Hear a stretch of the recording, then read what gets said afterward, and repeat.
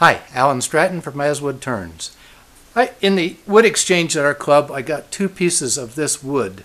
I'm not exactly sure what kind of wood it is from the bark, but from the color of the wood, it kind of looks like poplar. So until somebody corrects me, I'll call it poplar. But it smells pretty moldy. But so I wondered what I could do with this piece of wood.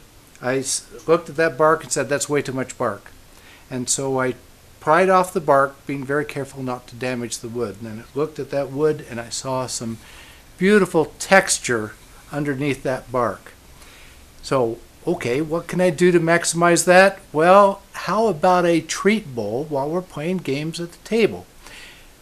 Other bowls tend to get knocked over and such, so why not make it big on the top, big on the base, can't get knocked over, but it still can hold plenty of treats. So let's make this natural edge treat bowl out of this poplar. I received this wood from one of my woodturners clubs. It looks like it has come from a larger log that someone has cut out the middle for a nice bowl blank. This looks like the outer slab, but still seems to have some pith. It has limited depth and a lot of heavy bark. I'm wondering what I can make from it. To me, the bark is too heavy relative to the rest of the wood. I chisel it off, staying in the bark, and gently hand peel off the remaining cambium layers. Then cut off the ends at the bandsaw. With the bark off, I've made up my mind to maximize the amount of natural edge for this project, but little else is firmed up. At the lathe, I've mounted a threaded wood faceplate. I am pressing the wood with the bark side opposite the headstock. No glue for this one. The only thing I want to do now is to cut a mounting tenon on the bark side of the wood. I only want to create a tenon with a flat around the tenon. No other wood has to be removed at this time.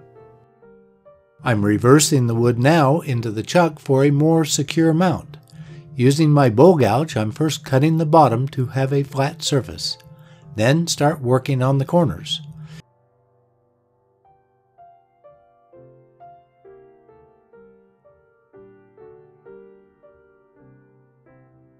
Between the squareness and the natural edge, this is tough going. My focus is to hold the gouge steady and rotate it to find that sweet spot. There is no sweet spot, but I do decide to have a fairly sharp angle from the bottom for the side and to minimize the side on the narrow side. I hope that makes sense.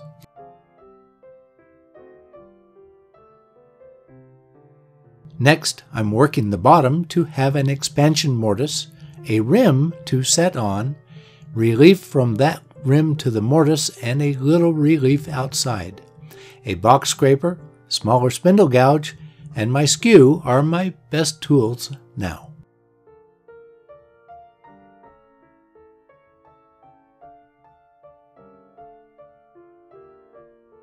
Then a lot of sanding, but very little with the lathe running. With the sanding done, I take a measure for the bottom thickness. I don't want to blow through that mortise in the bottom. Now for hollowing.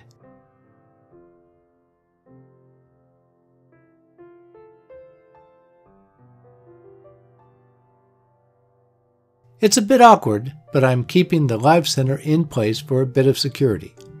After removing most of the wood and several stops to measure the bottom,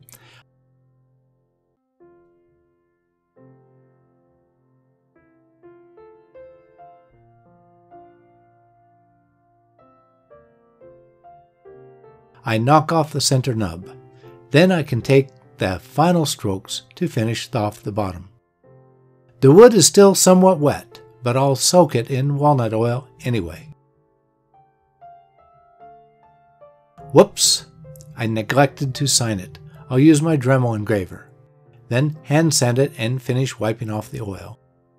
My bowl is not a typical shape, but it is intentional. With the shallow wood and the texture that I found under the bark, I wanted to maximize that texture. I figure this is a great shape to use for treats while playing games. It will hold a lot of M&Ms, but not be easily knocked over and spilled. There is a risk that it will develop cracks from drying.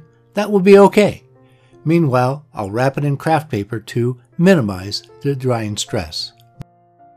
Please give this video a thumbs up, subscribe on my website, tell your friends, and send me your comments and questions. Every week I make a new wood turning video. Please wear your full face shield anytime that lathe is running. Until next week's video, this is Alan Stratton from As Wood Turns.